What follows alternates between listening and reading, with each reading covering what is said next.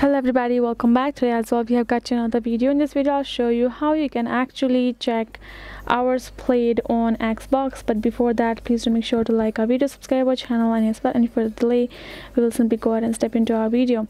For the matter, what you would like to do is, first of all, you're gonna go ahead access your Xbox app that you have installed on your mobile phone.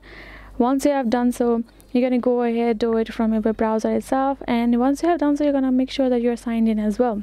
And afterwards, what you're going to do is simply going to go ahead, tap on your profile icon that will be given on below right corner. Go ahead, tap on it, and if you're in the web browser, you're going to go ahead, tap on the settings icon, and then only you will find this option called achievements. But for the app itself, you can find this achievements option just right over here.